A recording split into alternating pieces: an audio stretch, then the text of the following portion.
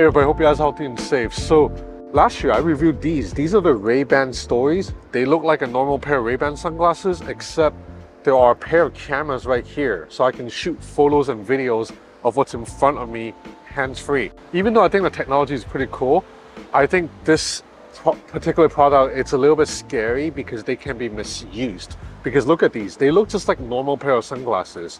So I can, you know, if I want to, I can be a creep and film people without them knowing. But I don't think we will have a problem with these. These are the SuperHexa Vision. They are glasses that also have cameras on them. But yeah, these, you know, obviously don't look like normal glasses. So the technology behind these eyewear is that right here, you have a 50 megapixel wide camera and an 8 megapixel periscope zoom lens. I can do 5 times optical zoom. And right here, you have a Sony MicroOLED display that allows you to see the viewfinder. And yeah, some of you guys are probably thinking these do kind of look like Saiyan Scouters from Dragon Ball.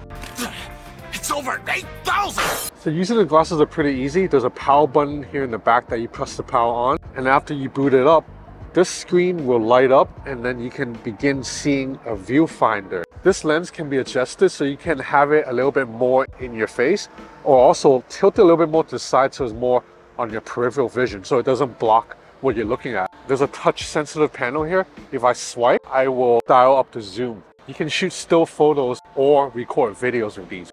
So SuperHexa is envisioning these glasses for more than just photos and videos.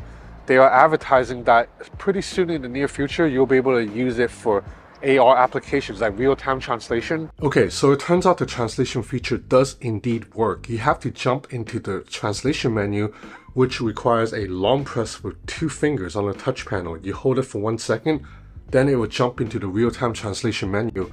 After that, you select from the languages that you want to translate to or be translated from, and it actually works pretty well. Testing, testing, can you hear me? Hello, testing, testing, testing. As you can see, I can just speak in my normal tone, and my voice, it's being translated to a foreign language in real time. So now I can speak and my words should be translated to French in real time. Is this accurate?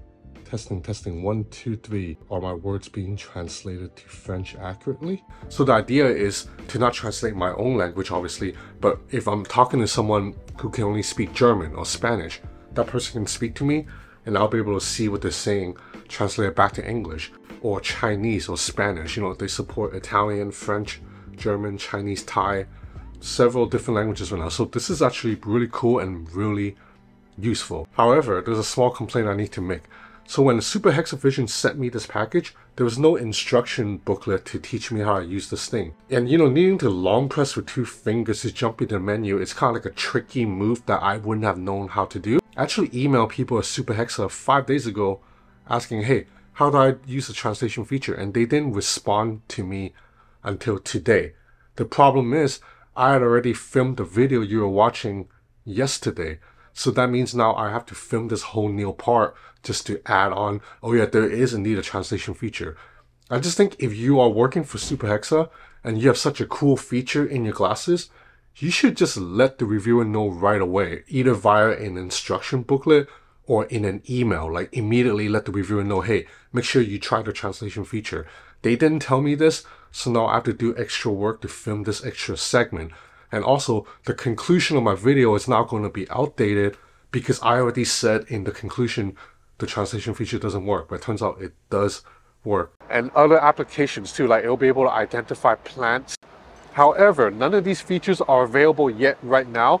Right now, if you get these glasses, you only get the ability to shoot photos and videos. But the good news is the AR features such a translation should be coming soon because these already launched in China a few months ago and the translation feature was indeed working in China already. So it means right now, the SuperHexa Vision really is mostly used as just a pair of hands-free glasses.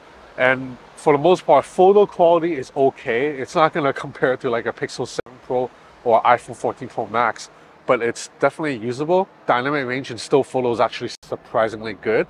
And for video, I mean, it works, but there's no stabilization at all. So if you're moving at all, the footage will come out very shaky. Like right here, I'm on a bike and you can see footage is really jerky even though I'm on a bike. So if you were these to run, just forget about it. Footage is going to be pretty hard to look at, but I guess in a pinch, they're still useful for hands-free photography or videography. Like maybe if you are a rock climber, you want to be able to record your climbing in first-person perspective. This will get the job done. Let me record a test video right now. So just one tap on the side panel, I'm already recording. So this is my dad right here doing the camera work today. Let me zoom in, 5x zoom.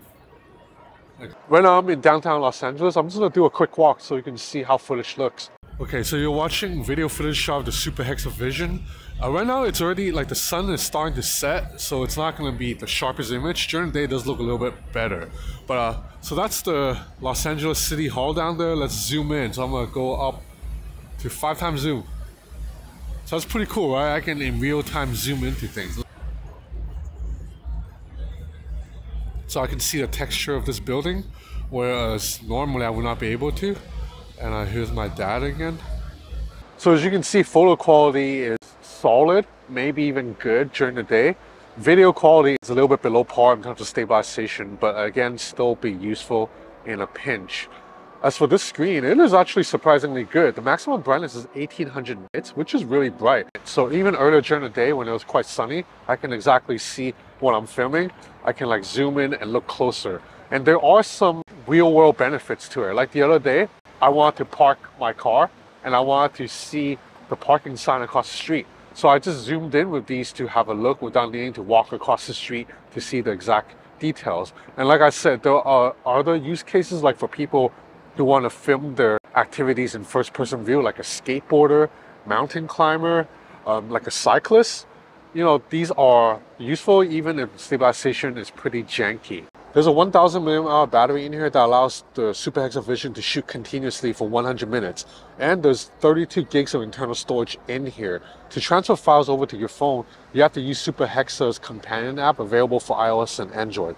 It's really easy to use. A couple of taps will sync the glasses to your phone, and then you can just move files over with a couple more taps. But ultimately, SuperHexa has bigger goals than just filming videos and shooting photos. And I hope they get there, because if they don't, these are a little bit overpriced and gimmicky for just a pair of like photography, videography eyewear.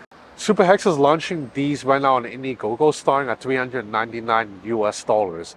I think at this price, for just a pair of eyewear that can shoot photos and videos, it's way too high. So really, it's only worth it if you think SuperHexa is gonna deliver on the software promises of bringing you real-time translation